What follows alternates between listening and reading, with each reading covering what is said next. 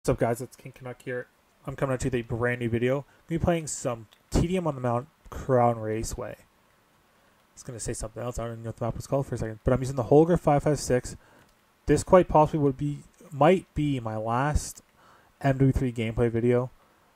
So, just going to try and play and get a nuke. We'll see. The Holger is probably one of the staple guns I've been using all year, because it's been so good, so consistent. And this build I have with it right now has no recoil on it, so it's a pretty good class up for me to use. I like using it, so I'm going to try and get this nuke here to end off quite possibly the end of MW3 for me gameplay wise, besides showing my class setup or my end of year max level stats. But MW3 was a very good year. Honestly, I really enjoyed playing it this year. Had a lot of good post-launch content. The game was, in general, pretty good.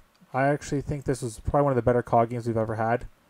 Definitely wouldn't be putting it in like the top 5 or any of that, but like for the most recent CODs, it's probably one of the best ones. It's definitely not better than like Black Ops Cold War, but it is the best COD since Cold War. And yeah, it's almost the end of the life cycle, which is crazy to think. Like this year's flown by. Like this game's been out for basically a year at this point, and it's crazy to see that this game is it's already been a year playing this game. But it's been a very good year. Enjoyed playing this game. The most I've played a COD since Cold War. With don't know how much time played I have on this game exactly. We'll probably see at the end, and I die without getting a nuke. Can still get my nuke though, or not. It doesn't matter. If it's a high kill game, it's all good.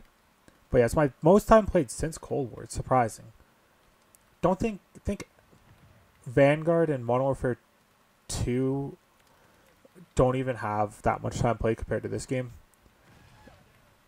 And I don't even think Modern Warfare 2019. Like a lot of the games besides the Black Ops games, I haven't really played. I think they've all been pretty lackluster in my opinion. Besides Treyarch. Treyarch's always a good game though. And I'm excited for Black Ops 6, which is probably the time of uploading this a couple days away, but the time of recording this, it's I think a week and a half.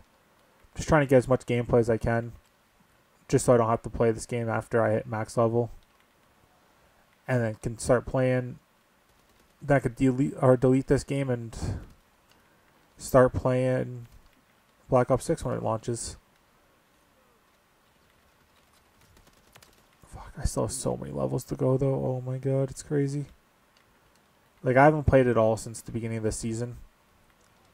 Like I only started playing this season like, what is it, like a week ago, maybe not even. Because I stopped playing. Sometimes there's like that point where you're gaming and you play a game so long, you just get kind of just bored of it in a sense, and just play something else, which that's what I've been doing. But I feel like Black Ops 6 though, from the beta was very good. I did enjoy the beta.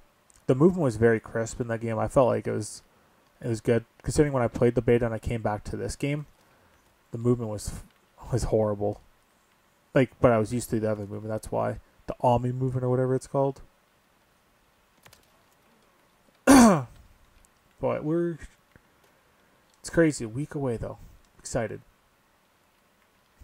Definitely gonna have a lot of gameplay. Gonna get mastered. I'm gonna grind that game super hard though, man. Holy fuck, that game's gonna be super fun to play.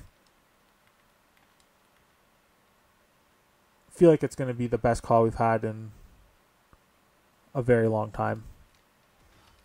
Wish people would connect on the other team though. My god.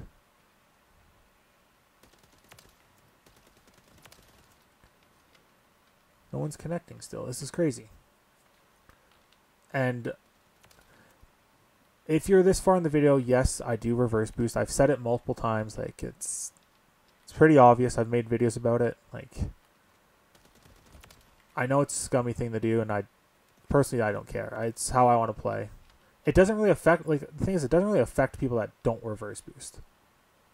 It only affects the shitters that are getting smoked. Those are the only people it really affects.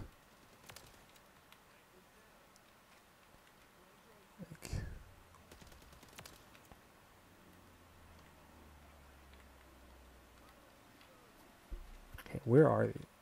Okay, I need to call in. I see that kid down there.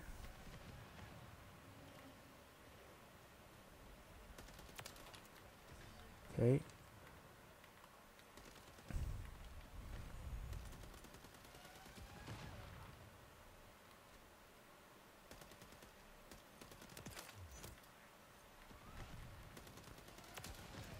Oh, got the nuke there. There we go.